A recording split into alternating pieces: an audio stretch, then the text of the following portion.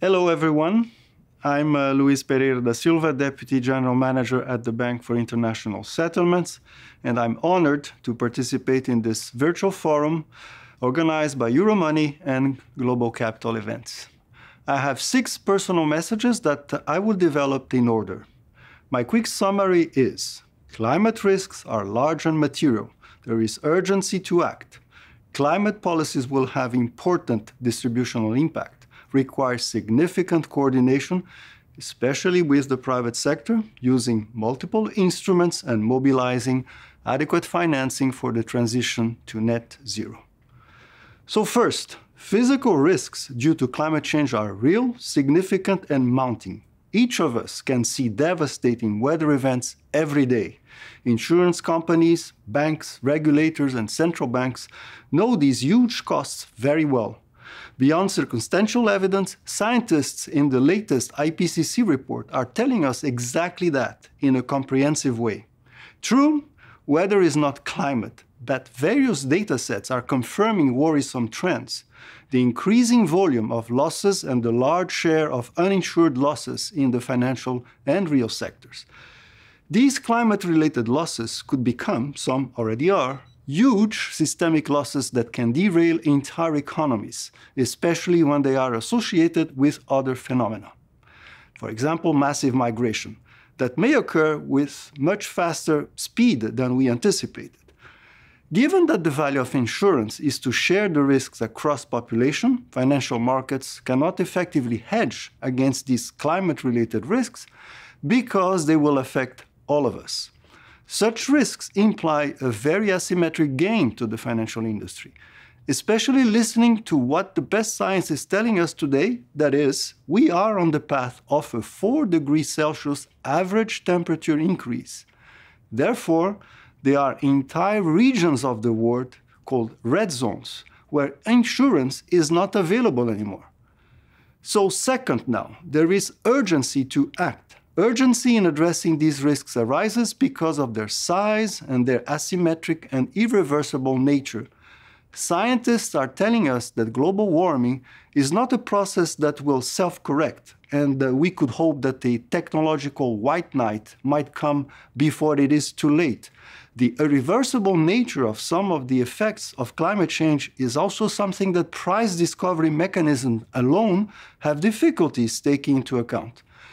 So a wait-and-see attitude today is precisely a risky proposition in the light of what climate science has already established. It is also irresponsible and unfair to future generations. The prudent line is deploy mitigation policies now. So we are running out of time. According again to the IPCC, we have about a total budget of 450 gigatons of additional emissions of greenhouse gases before reaching a tipping point where the increase in the average temperature crosses the 1.5 degrees Celsius mark. Beyond that, global warming unleashes, and our current pace of emissions that represents about 10 years. At the BIS, our contribution has been to alert about this new type of systemic risk. We call it a green swan. A green swan comes from what the best science tells us. It is not unlikely or not an unexpected event, a so-called tail risk. It is certain to happen, with devastating consequences for our societies if we deplete the rest of our carbon budget. It will trigger much more than just huge financial losses threatening global financial stability. An example, the COVID-19 pandemic, is perhaps an illustration of what we thought about climate change. The conditions leading up to it were slow-moving, but when the adverse global effects materialize, they happen quickly. Another reason to act urgently is the benefits of signaling an orderly transition. Uncertainty on the transition path could lead to severe financial instability, a kind of climate Minsky moment. The increase in transition risks is somehow in the making, not under some kind of nice portfolio rebalancing process.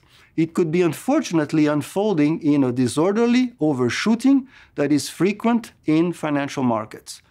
For example, in the absence of specific regulatory guidance, many asset managers and pension funds may start anticipating and begin divesting from certain types of assets.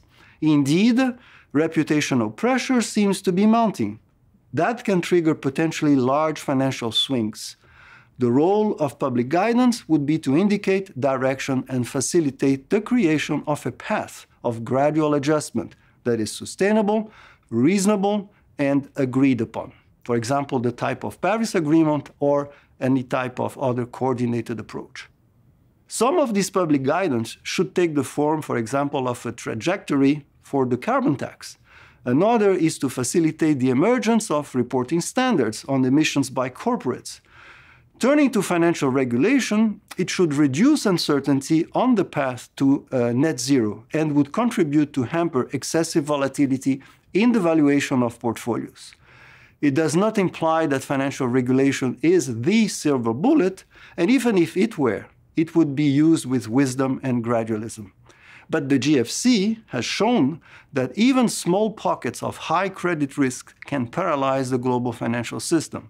Likewise, the mandate of regulators and supervisors is to secure that sufficient capital is held against physical and transition risks.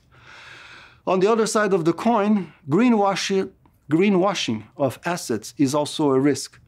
But these risks are present at any turning point of technological change and innovation. Changes are generally associated with risks.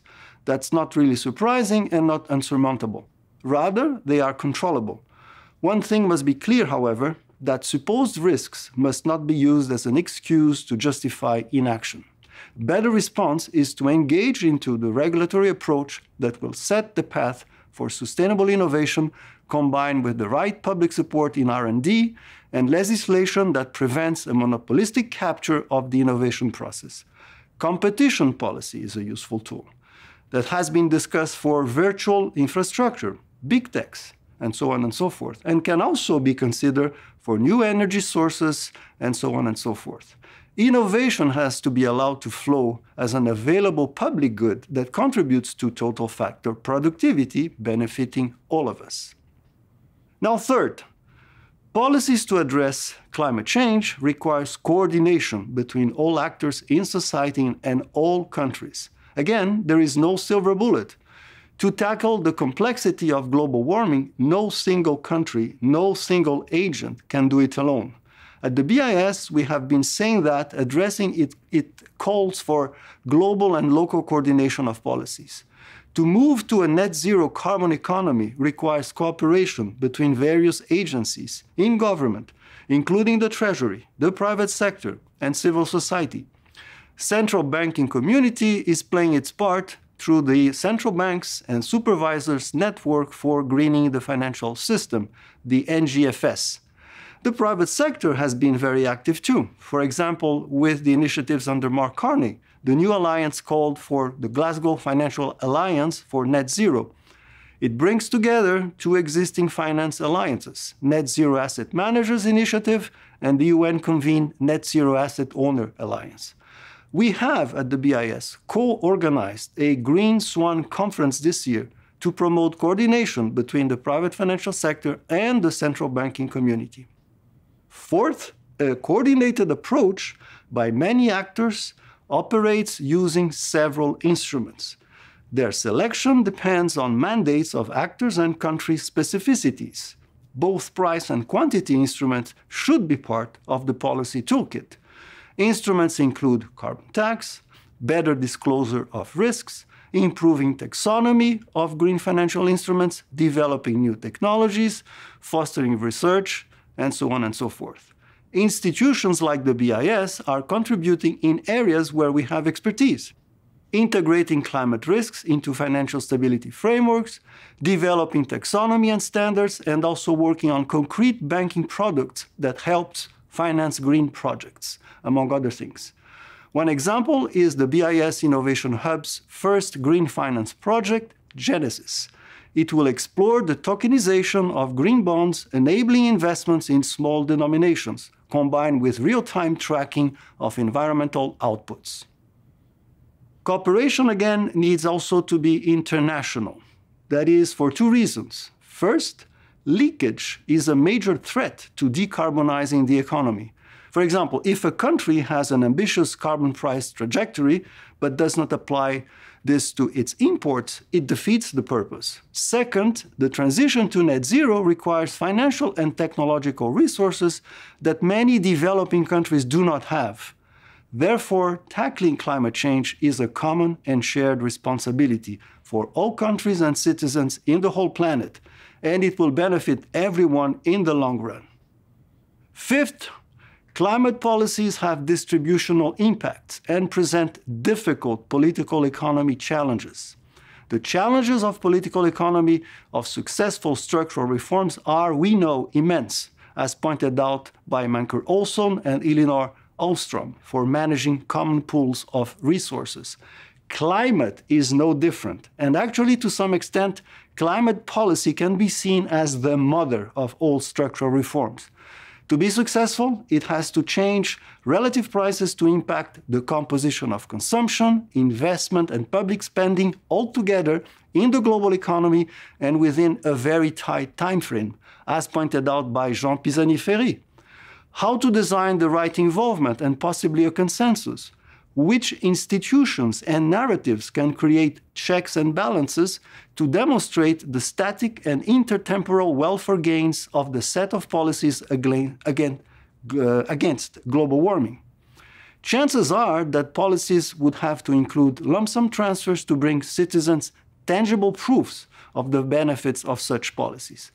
Possibly the nature of political cycles would lead to some procrastination, but it is not an excuse for those actors that can move to wait and see. Indeed, analytical challenges remain. For example, improving our macroeconomic tools and models specific for climate change, like the integrated assessment models developed by William Nordhaus. If the transition does not necessarily converge to a nice equilibrium, can it at least somehow show us a positive growth path, perhaps using more forceful public policies and investment, as advocated by Nick Stern and Joe Stiglitz? Finally, and sixth, financing the transition to net zero could become a Schumpeterian creative destruction process. It could be an illustration of the growth model of, for example, Philippe Aghion. Using private-public cooperation to mitigate climate risks can produce better odds of making the post-COVID recovery more sustainable and more inclusive. It may also contribute to smooth the innovative process of moving towards a net zero carbon economy through massive investments in new technologies and in alternative energies. Private investment funds making resources available to developed and developing nations can complement efforts by multilateral, regional, national development banks. Both have an important role to play in the transition, as well as the whole private financial sector. Remember, during the Industrial Revolution in the 18th-19th century, the private financial sector financed the evolution from agrarian to industrial societies. Given the huge financing needs of the transition to net zero, it has an important role to play in the transition to a low-carbon economy, working with the right combination of policies and with the public sector. Climate change is an urgent and critical issue. It needs coordination, determination, cooperation, and consensus building. Consensus is needed because fighting climate change is the mother of structural reforms, and we know from experience that reforms always have significant redistributive consequences. The coming COP26 in Glasgow is an opportunity to reaffirm commitments, mobilize resources, work on these challenges, propose and implement practical solutions. Thank you.